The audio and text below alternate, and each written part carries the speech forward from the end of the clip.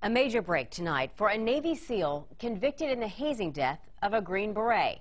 Army Staff Sergeant Logan Melgar died during an incident in Mali back in 2017. 2 Navy SEALs and 2 Marines were charged. Now one of the SEALs who pleaded guilty is getting a new sentencing hearing.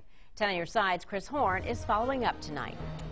Stephanie, court documents show that one of the 2 SEALs, Tony Dadolph, applied the chokehold to Melgar that rendered him unconscious. Melgar never recovered. Dadolph pleaded guilty to involuntary manslaughter and got 10 years. And then an appeals court last week set that prison term aside. Originally a special warfare operator chief, Dadolph was sentenced last year to 10 years, reduction to E1, and a dishonorable discharge. He was among 2 members of SEAL Team 6 and 2 Marines charged in the hazing death 5 years ago of Army Green Beret Logan Melgar.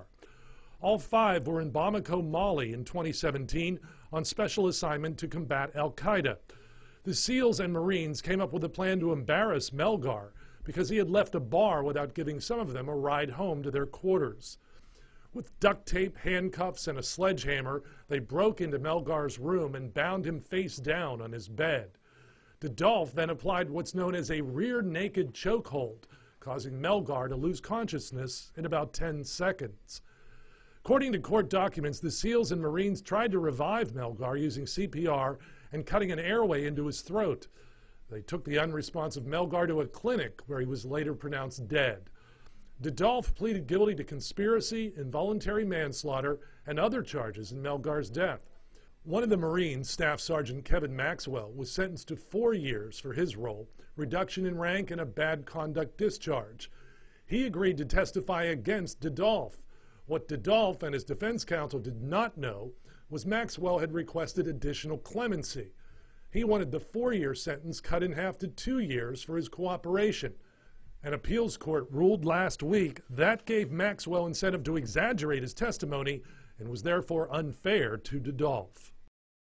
And in exchange for that testimony, Maxwell ended up getting a reduction of only 1 year, leaving him with 3 years, but the bad conduct discharge was removed. Dadolph, the one who applied the chokehold to Melgar's neck, originally got 10 years after pleading guilty to involuntary manslaughter. He will now get a new sentencing hearing, and the date for that has yet to be set. Chris Horn, 10 on your side.